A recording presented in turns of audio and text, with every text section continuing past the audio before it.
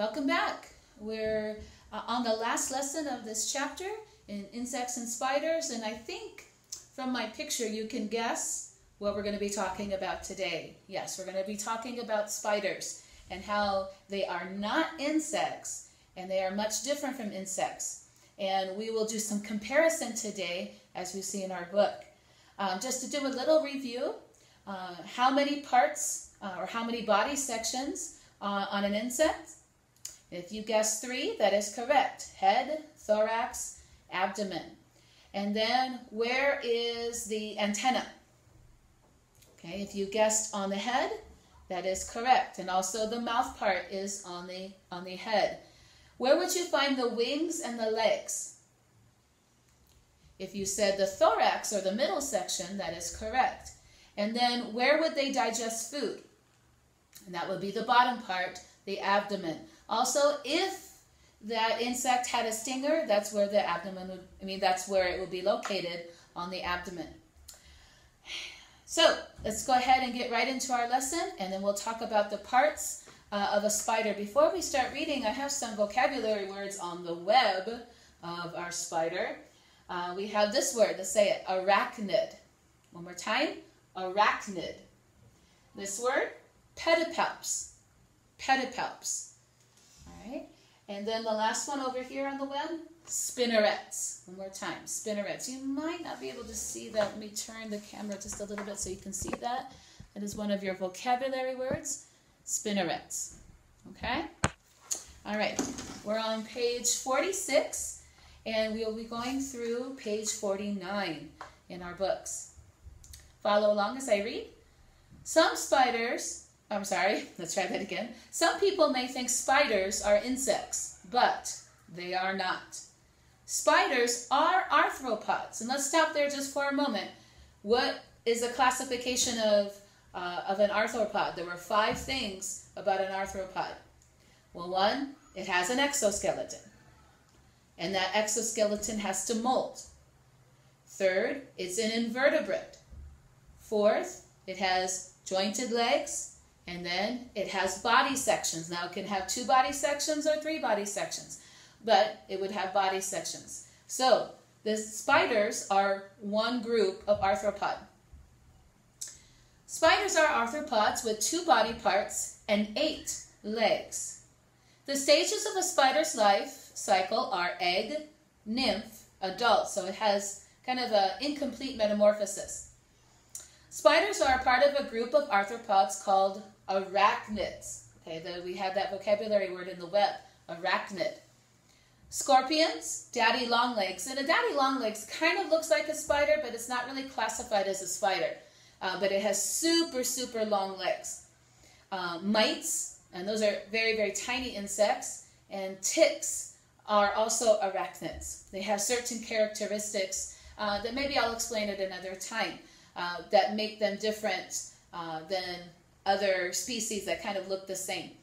All right, so they're all grouped in this group called arachnids. But the biggest part of that group is definitely spiders. Let's keep going. Let's talk about its body, what it looks like. Body characteristics. Like an insect, a spider has an exoskeleton and jointed legs. But a spider has only 2 body parts. The head and thorax of a spider are joined into one section called a cephalothorax. Let's say that word together, cephalothorax. One more time, cephalothorax. So we have head, thorax, and abdomen on an insect, but on a spider, it's only 2 parts. Cephalothorax, and that's that part right up here, and the abdomen up here. The abdomen is the second body section. A spider has 4 pairs of legs, and a pair means 2, so it has a total of 8. It does not have antennae, but it does have 2 leg-like parts called pedipalps on its head. A spider uses this pedipalps to hold its prey while it injects venom or poison with its fangs. So we're going to talk about how it catches food in just a moment, but all spiders have some type of poison. And in order to get the food that they need, they have to kind of paralyze or make the insect or whatever creature they're eating to stop moving.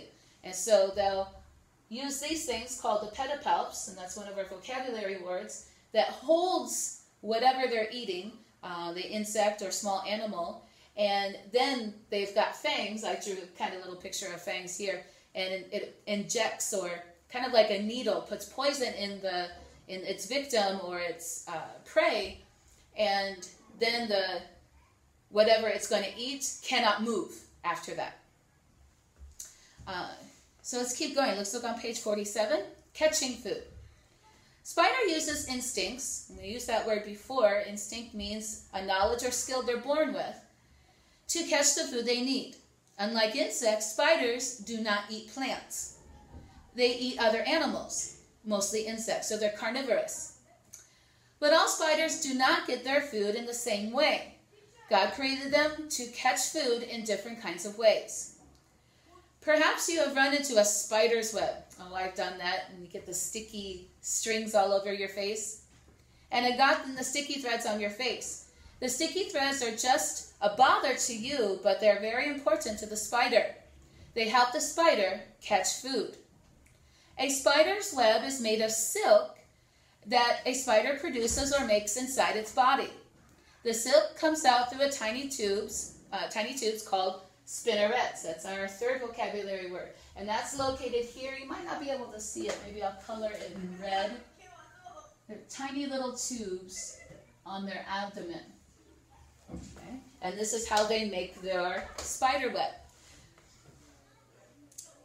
At first, the silk is a thick liquid. You can kind of think of it as glue, kind of the consistency of glue.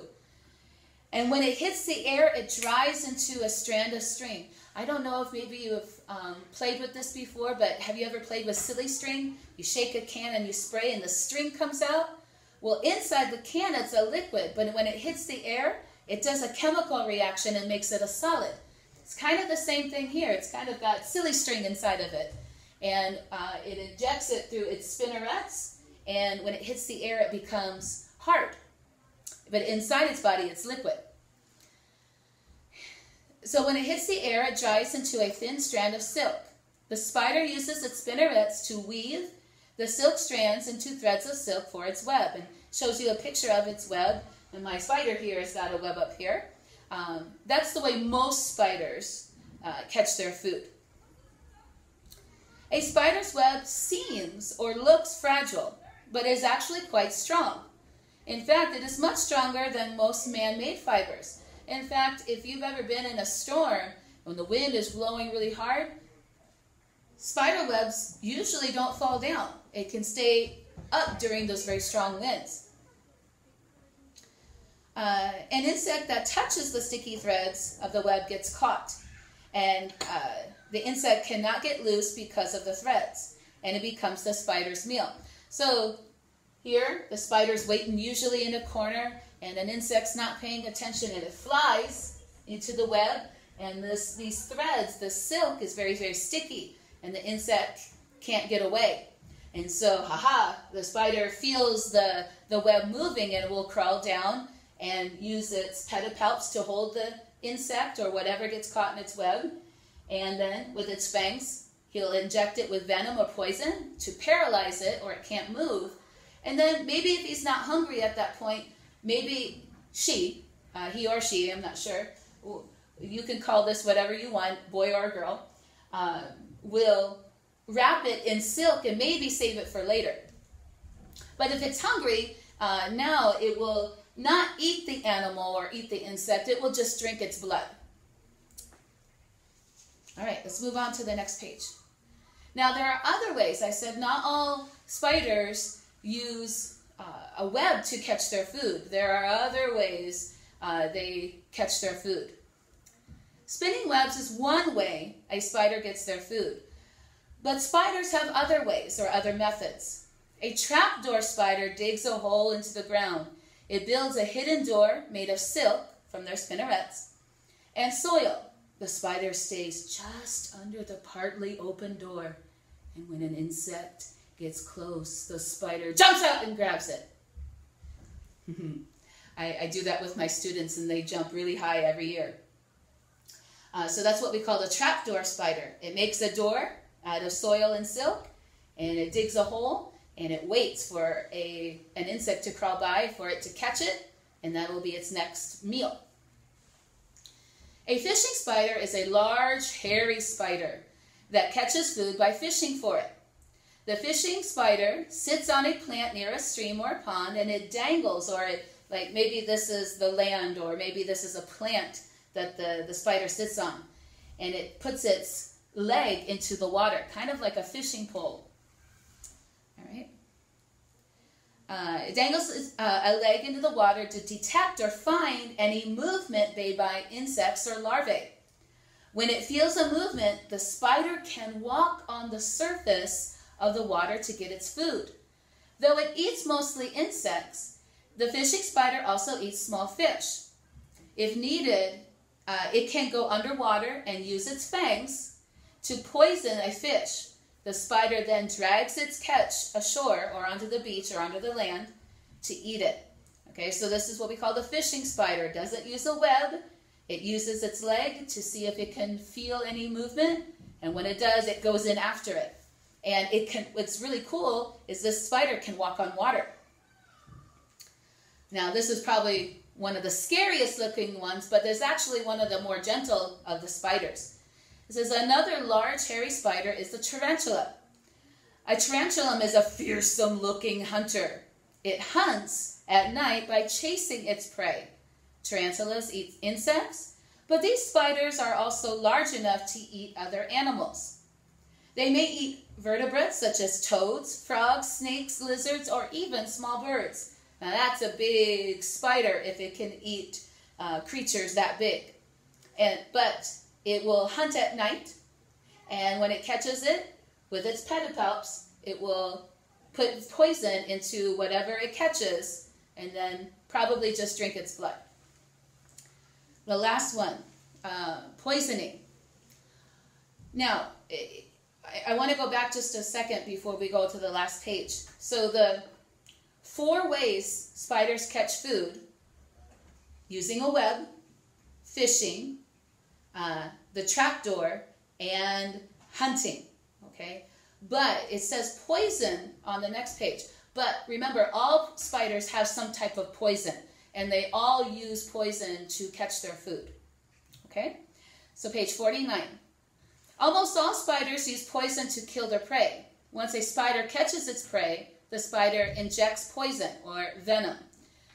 The poison causes the victim, or the food it's going to eat, to be unable to move. Then the spider eats its catch. But mostly it's just drinking the blood out of the animal it caught. Sometimes a spider bites a person, but the poison of most spiders is not harmful to people. However, the brown recluse spider and the black widow spider are two spiders whose poison is dangerous to people. Both spiders are found in North America. They usually live in dark, quiet places. The bites of these spiders can cause severe illness or sickness, and sometimes death. So it shows you these 2 pictures on here. These 2, I don't have any personal experience seeing these 2 in person, but I know my father-in-law got bit by a brown recluse, and his hand swelled up very, very, very large, and he had to be taken to the hospital. And if he didn't get help, it could have caused his skin to rot, or he could have lost his life. These spiders are extremely dangerous. The brown recluse spider, you'll notice on its cephalothorax, there is a brown shaped, it looks like a violin. So it's a large brown spider, and on its cephalothorax, it has a violin or guitar shape. If you see that, you stay away. Don't mess with it. But again, they like to hide. They don't like to be around other people. They'll be in dark, quiet places. And then the other one, the black widow, you'll notice it has a very, very large abdomen. And on the bottom of its abdomen, it has like a red bow tie shape. And if you see that, you'll know that's a black widow. That's also very, very poisonous and dangerous to humans. If you happen to see those, and probably, maybe you won't, because again, they like dark, quiet places, stay away, run away. Don't even try to take a picture of it. Just leave it alone. Now, if you do get bit by a spider, any spider, and it could happen, the best thing to do is to wash it, make sure it is clean, and then pay attention. If it starts to swell up and the swelling doesn't go away within 2 days, or maybe you start to get a fever and you start to get a stomach ache, you should go to the doctor. But if you get bit and you wash it, put some ice on it to soothe it, and it goes away, then you shouldn't have any problem. But anytime you get bit by an adult, by a spider, you should always tell an adult, just in case there might be a little bit of problems. But if you look for these signs, if you get bit by a spider, you'll know what to do. The last paragraph. Insects and spiders may be small and seem small and unimportant, but God designs each part of his creation. He cares for even his smallest creatures. Learning about the small parts of God's creation can be important in serving God and others. That's what beekeepers do. So a little bit of other side note, this is really important. Maybe you don't like spiders, and I'm not a fan of spiders too, even though there are many different spiders that look very beautiful. But spiders are extremely important. If there were not spiders, insects would cover the earth. And who would want to, as you're eating, be, flies or any other kinds of insects getting into your food or getting into your bed? So we can thank the spider. God understood that we needed to control the population of insects. And so because of spiders, the population is controlled and they're not covering everything. So I hope you've enjoyed this chapter on insects and spiders. There's a little bit of homework that you can do. Is page 49. There's 2 questions. And then in your activity manual, on page 22, you can finish the spider part. And then on activity manual, page 39, there's something that you can do to review this chapter. Also on page 40, those are good review pages to help you to understand and then to get ready for the test that's going to come when you finish studying chapter 2. I'll see you in chapter 3. Have a good day.